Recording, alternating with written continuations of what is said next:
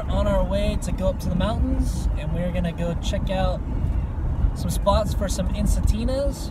Hopefully Monterey Ensatinas, that's kind of the goal, but definitely the large blotched Ensatinas, and then maybe even the hybrids where they actually will mate between each other, the Montereys and the large blotch, and create a hybrid.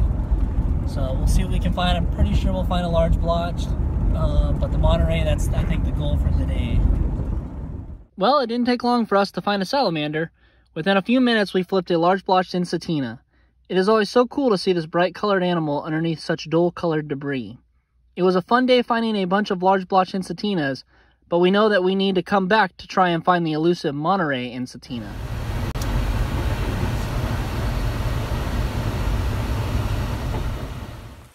Well, we are here for round 2, looking for salamanders. Another cold, rainy day, which is perfect. We are specifically looking for those Montereys. We want today to be the Monterey day. So, in the first video that I did, the Herping, California with the salamanders, it was for the large blotched Ensatinas, which we ended up finding a bunch of those. Super cool. We'll probably see some more today. But the Montereys are the target. And if we get super lucky, maybe an arboreal, but that would be absolutely crazy. 100% humidity, temps about 34. We win! Well, it's not a Monterey, but... Oh. This is the smallest one I have ever seen. Live flip. Sweet. This is part of the coronavirus strain. You can only hold it for 10 minutes. Any longer, you're a goner.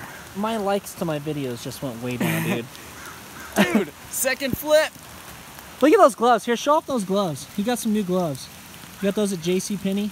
Yeah, I also bought my motorcycle there, so I can have them. On our second trip to the mountains, we got a little closer to finding the Monterey Ensatina. This little hybrid is a result of a Monterey and a large blotched Ensatina mating. As you can see, it looks a little closer to the Monterey, but still does not have the continual solid coloring, as that pinkish hue is evident on the tail, side of the body, and above the eyes. Now what's really cool is we found another hybrid, but this one looked closer to the large blotched Ensatina with that bright orangish coloring.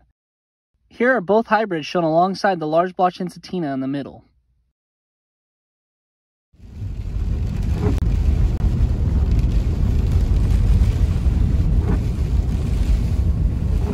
Alright, so this is round 3, I want to say.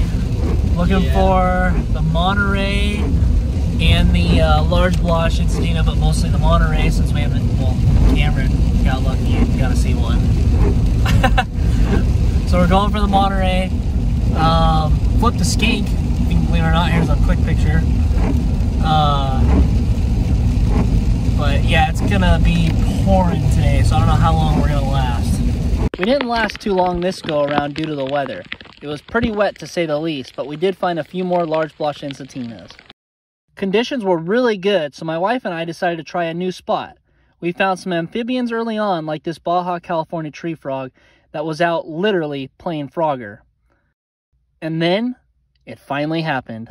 Alright, so I guess in order to find the Monterey Ensatinas, which we've been trying for so long, Cameron, no, vine snakes, okay, I'll take you vine snakes. Monterey Ensatinas, need my wife. She spotted 3, check it out.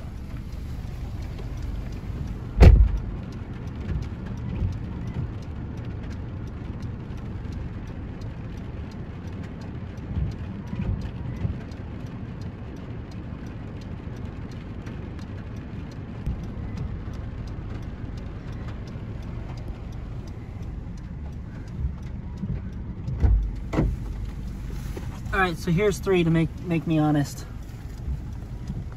Got the little baby. Oh, the little baby.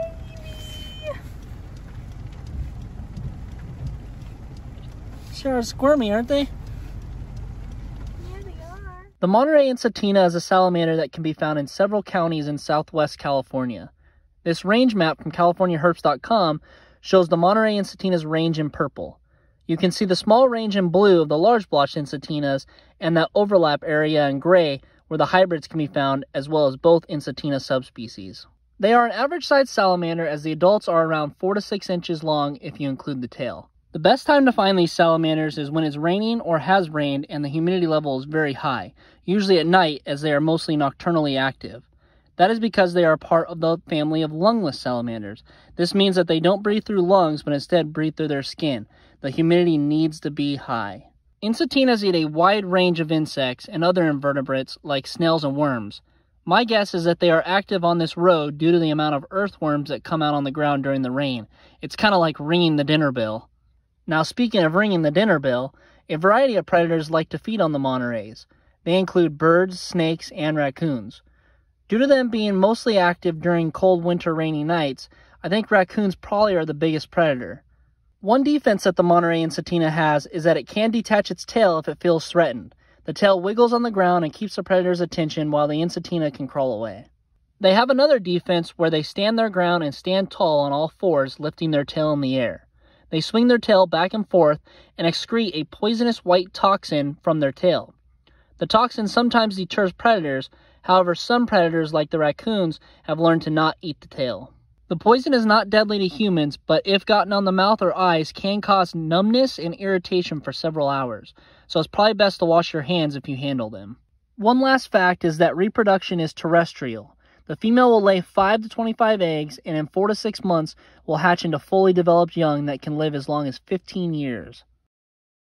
Finding the Monterey Ensatinas took several outings over a couple years, but was totally worth it. Road cruising salamanders was a first and made for a very fun night. Monterey Ensatinas? Check.